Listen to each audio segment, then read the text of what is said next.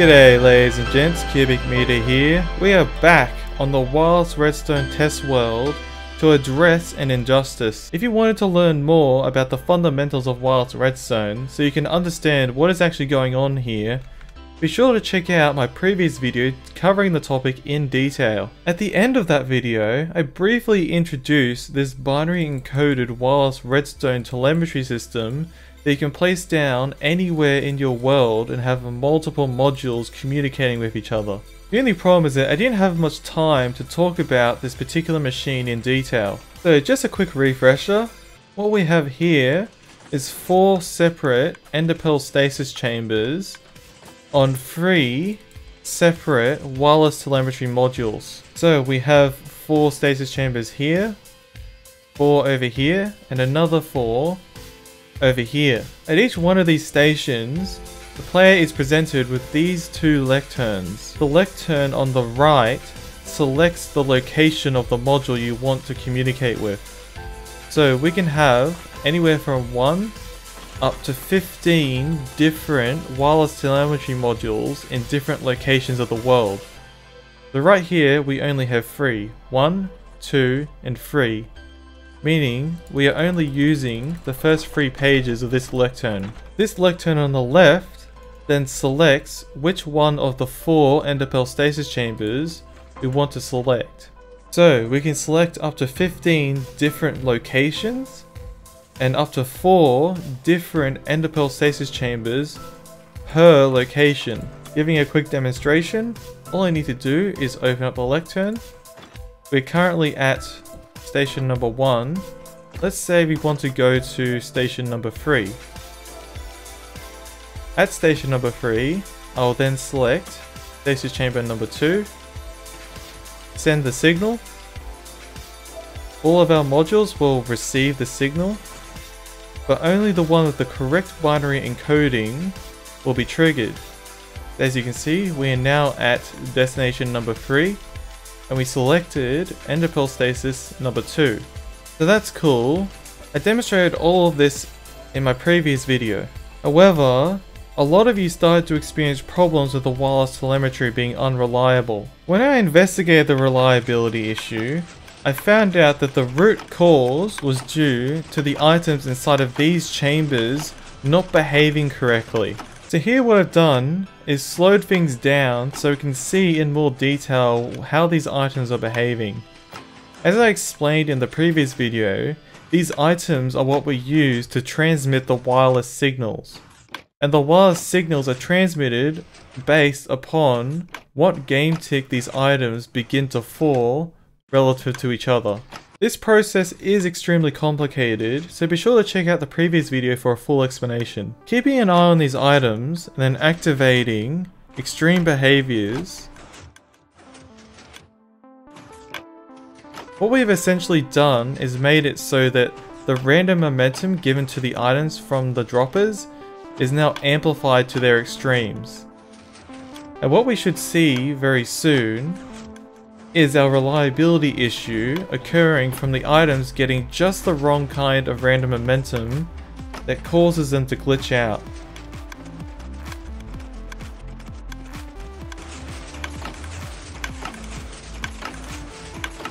Well, that's irritating. I know that there is an issue, but I can't seem to replicate it. Nonetheless, I've had this issue occur when working with Wireless Redstone on numerous occasions, and I managed to come up with a simple solution. My solution was to simply halve the speed of this daylight sensor clock to give the items more time to rest on the trapdoors before we check them for their ticking order. In order to actually halve the speed of this clock, all I've got is a monostable which cuts the amount of pulses coming out in half.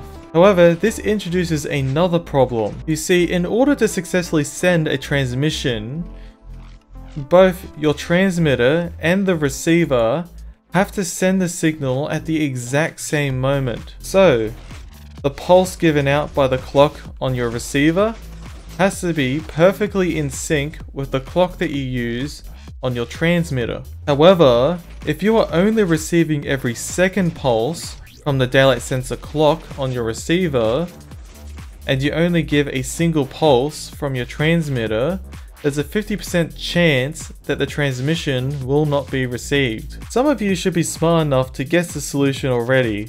However, the funny thing is that this problem had me stumped for quite a while. That is, until I realized that the solution is to obviously just send 2 pulses from the transmitter, and so one of them is at least guaranteed to be received.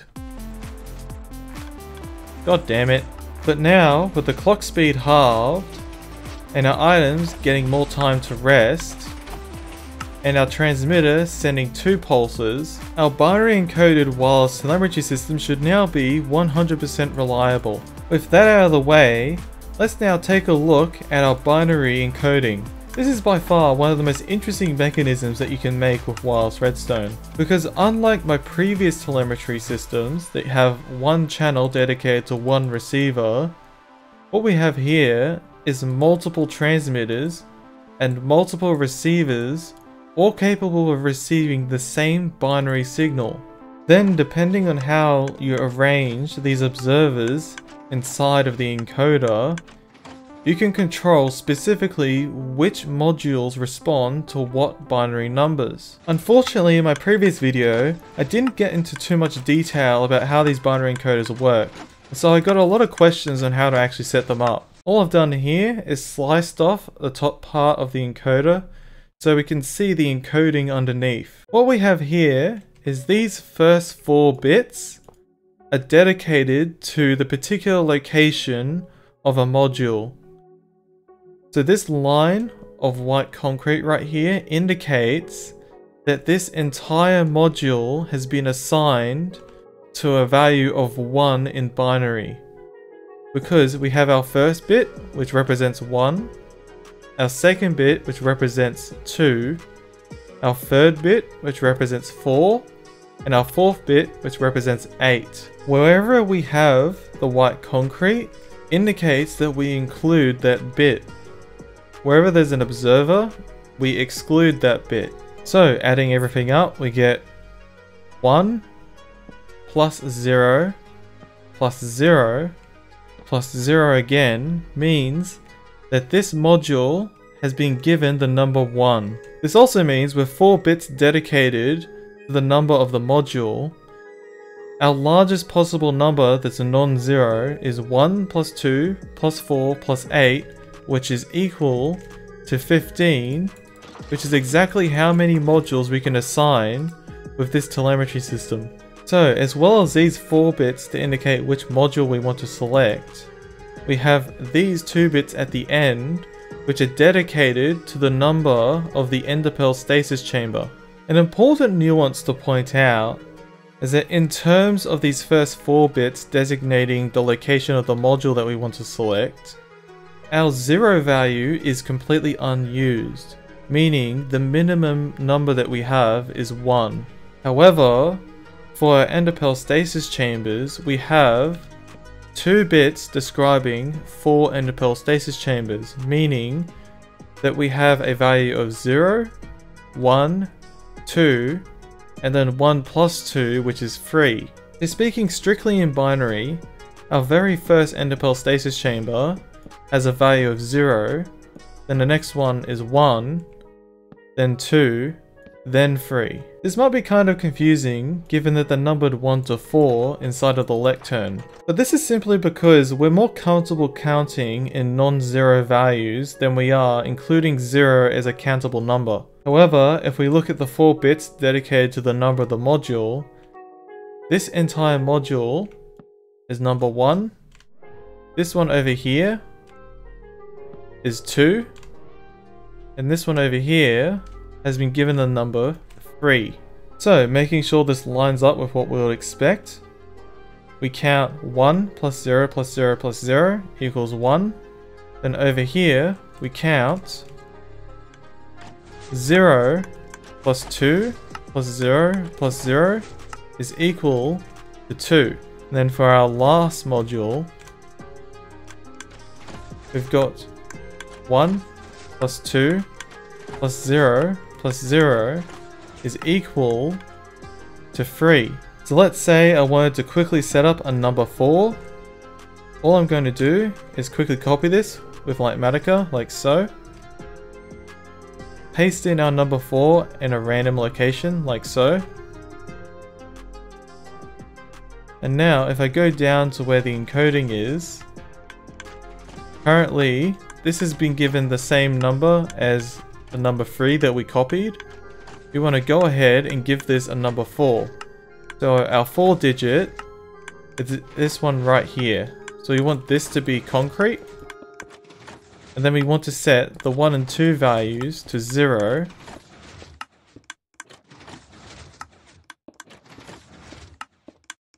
And now, this stasis chamber right here, this whole module has been given the number 4. Testing it all out from our number 3, I'm going to go into the lectern, select number 4, select stasis chamber number 1, hit send, and I should be teleported over there almost immediately. Okay, that did not work. For some weird reason, this particular module in this particular location is not actually receiving any signals. Unfortunately, just when you think you've figured out everything there is to know about a mechanic, Minecraft goes ahead and throws a spanner at you. It turns out that the transmitter does seem to be able to send signals. So if we have a look at this over here, yep, we've gone ahead and sent the signal. So the transmitter in this location works. It's actually the receiver that's not responding. So if I send the signal, yeah, the receiver's not doing anything. Okay, this problem is now driving me absolutely insane. I just pasted in all of these modules around this location. So all of these are assigned to number 4. I just triggered them all at the same time. So all the ender pearls landed at the same moment. And it crashed my game. When you end up crashing Minecraft with what you're doing, then you know you're doing something pretty cursed. So if I go ahead and get up this signal, it gets received by every single one of these. There we go. But not this for some reason. Oh my god. Is it possible? No way. No freaking way.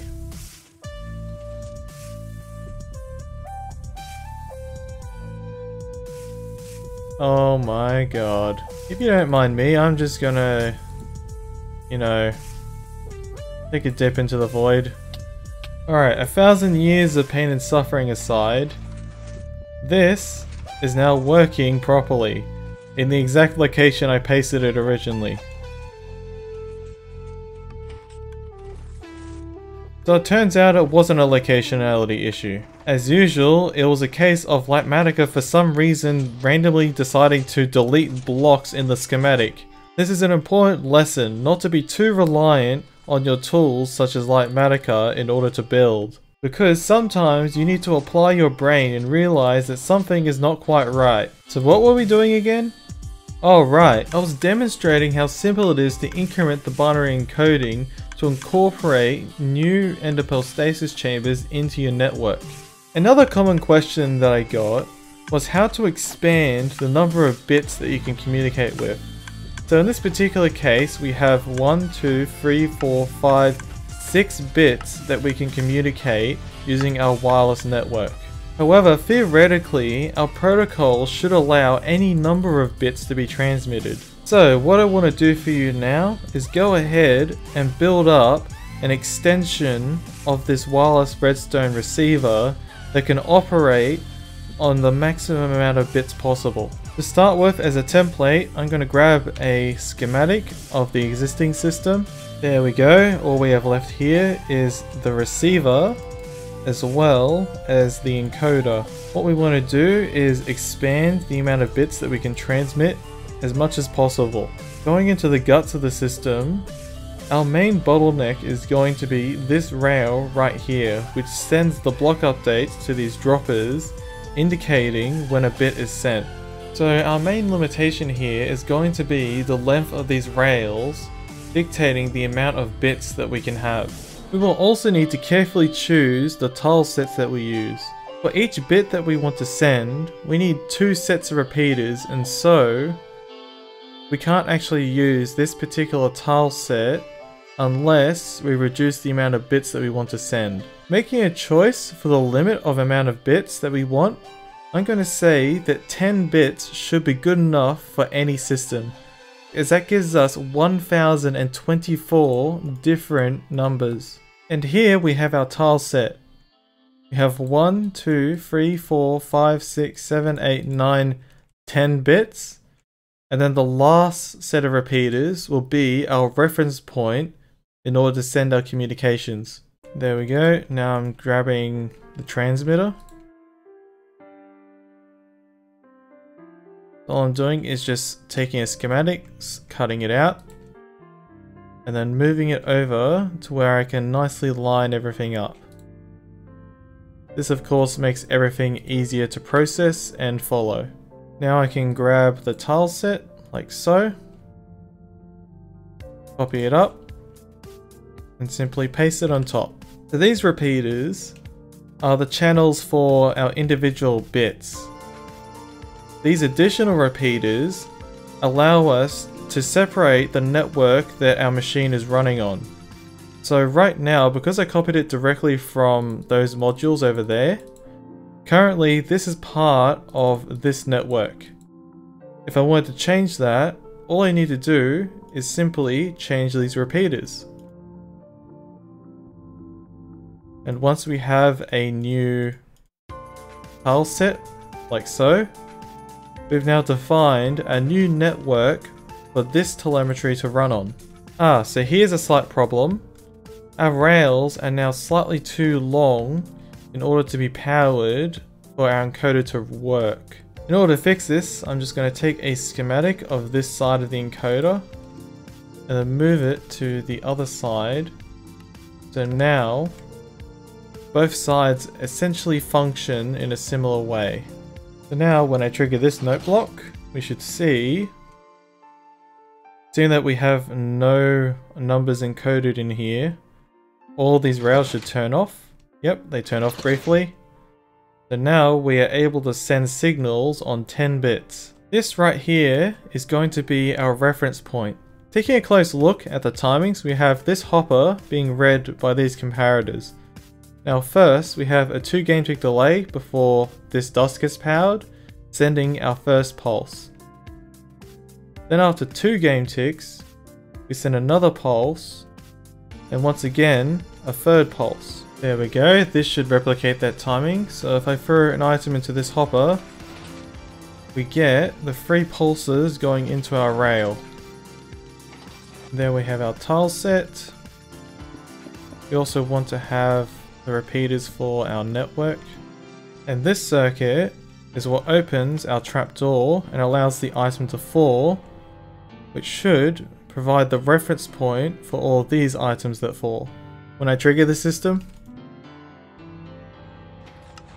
they should all trigger at the same time, and no activation of our encoder. Perfect. And finally, we can add our daylight sensor. This will be the clock that keeps everything in sync.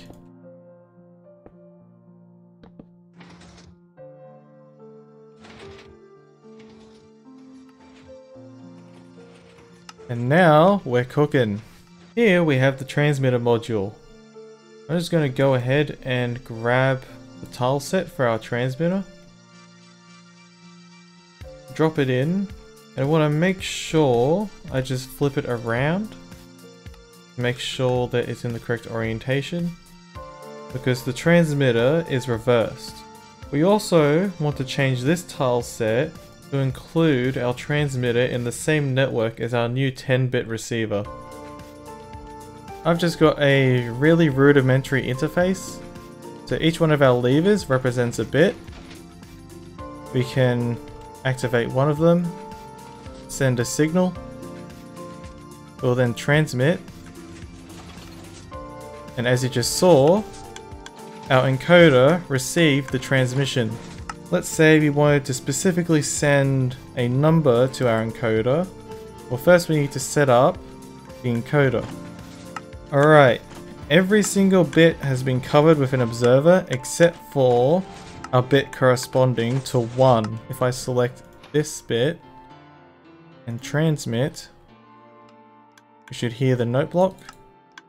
Ah, I'm an idiot. Because I reversed direction, this is now corresponding to that bit. So if I transmit this one,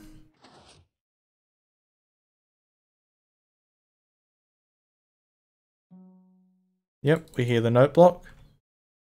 If I activate any other bit, it should now suppress it and we should no longer hear the note block. Perfect. There we have it. The ability to send wireless transmissions anywhere on your server. I hope you enjoyed following the methods that I take to design my contraptions. And if you want to take a gander at these machines yourself, take a look down in the description for a world download. In the meantime, I'll be working on putting a lot more content out in the coming weeks. So be sure to subscribe to be notified when new videos go up. And I will see you then.